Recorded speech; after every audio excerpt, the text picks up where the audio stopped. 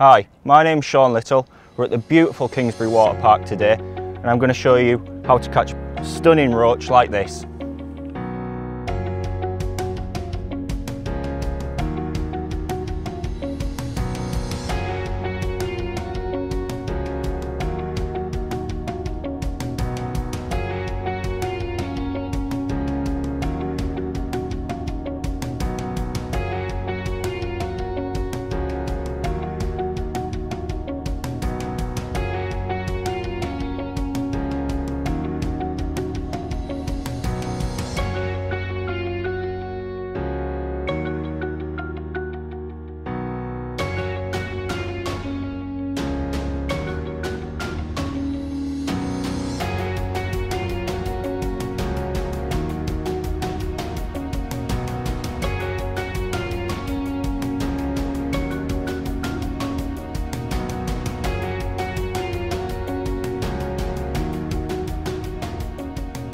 Tip number 1, barbed hooks. I always like to use these for roach or silverfish fishing where possible, but always check with your fishery that you're on to make sure that you can use barbed hooks. I always go for a fine wire, wide gape hook whenever I'm using worm casters or maggots. Tip 2, elastic. It's really important when you're fishing for any fish, but especially silvers, that you have your elastic set correctly and the correct strength. Personally, I like to use a lighter elastic so that I can give a slightly harder strike. I can ship back without having to look, and then if I have to strip some elastic out, I have a side puller if I do hook a bigger fish. It's worth getting into a rhythm as well when you're catching silverfish of trying to net as many fish as possible. When in a match situation, every fish can count. So today we're fishing in about 5.5 to 6 foot of water. It's a big open lake and it can tow. Even though there doesn't look like there's much of a ripple on today, the lake can back up and tow at any point. So I've opted to fish a 0.5 Mick Wilkes float, which has a cane tip. The beauty of the cane tip is I can dot that down perfectly. It'll take plenty of shot and I know that it's going to sit at the exact point where I've shotted it to all day. I've then got 012.5 power micron main line to a bulk of number 8s. And then I've got 2 number 12 drop shot, spaced around 7 inches apart, going down to an 09 hook length and a size 18 hook. So I plumbed it up today. There was a bit of a ripple on, so I decided to fish it about 1.5 inches over depth just in case it was towing. As we've actually progressed through the day, the wind has dropped and so has the tow. So now a lot of the fish are more confident and we're finding we're getting a lot more bites. So I've lifted the rig to about 1 inch off the bottom now, and that's how we seem to be catching a lot of the better fish.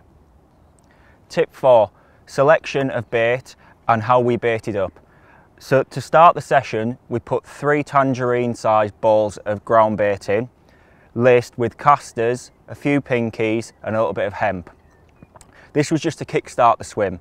Then as the day's gone on, I've gradually built up the swim by introducing small little nuggets of ground bait with plenty of chopped worm in them. I've chopped my worm very, very fine, so it's almost a mush. Clean your worm completely off and take as much of the juices out as you can, so you're pretty much putting neat worm into your ground bait. And I'll literally feed one of these, which is sort of a bit smaller than a ping pong ball, after every few fish or whenever I feel like the swim's dying off. I'll then be loose feeding with a catapult, probably 10 to 15 casters over the top. I also have some hemp in case they want it on the day. Again, certain days they can feed on hemp rather than caster. Some maggots and pinkies. But the bait of choice today on the hook has been a really, really small bit of worm head.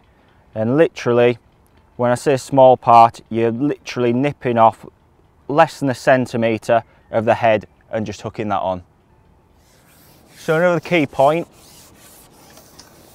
is your setup and how you have everything set up around you. Now, on venues where I can get into the water, I always like to get in. It frees me up around me so I haven't got any bankside foliage or anything to get my rigs caught into. It also just gives me an extra few yards or meters to get out into the water so I'm not having to fish, you know, extra sections on my pole. What you'll notice is I have a large side tray. When you're in the water, it's really important to have a large side tray so you can get all your bait that you need and all your essentials onto it. I have a keep net directly in front of me so that I know exactly where it is every time. So whenever I hook a fish, I'm not having to, you know, worry about where I'm propping my fish. Pole sock again, keeps my pole in the exact same position every time, and a roller set up in as high a position as I can so that it allows me to ship back in one motion. Another important point is how you lay your rigging. So what I've been trying to do when the wind allows is lay it in an S shape so that you haven't got to worry about any tangles. It gets down to the bottom really quickly. As soon as I've done that and my rig's settled, I'll tend to pick up my catapult, 10 to 15 casters, and just loose feed over the top. So it gives the fish something to home into, and there's one straight away.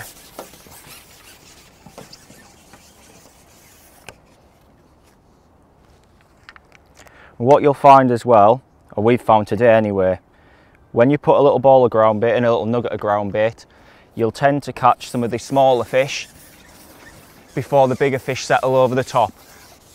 And I think it's the noise of the casters that are helping bring those bigger fish in and just allowing them to settle over the top of the little nuggets of ground bait we keep putting in. As I was saying earlier, one of the best baits today has been a little bit of wormhead. The beauty with fishing a little bit of wormhead over a caster or a maggot is the fact that you can catch multiple fish on the same piece. I don't have to worry about it being, you know, damaged or them pulling it off the hook when I'm fishing.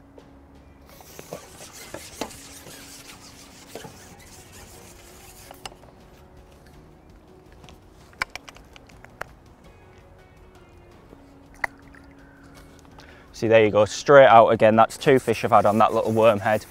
No damage to it whatsoever.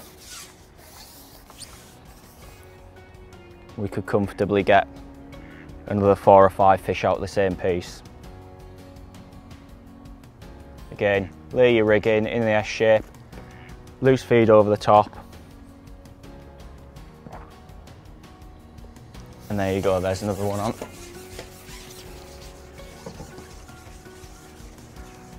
It seems a better fish.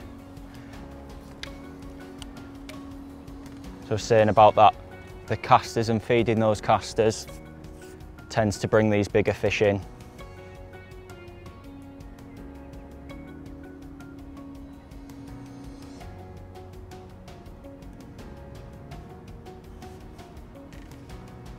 This one is hanging on.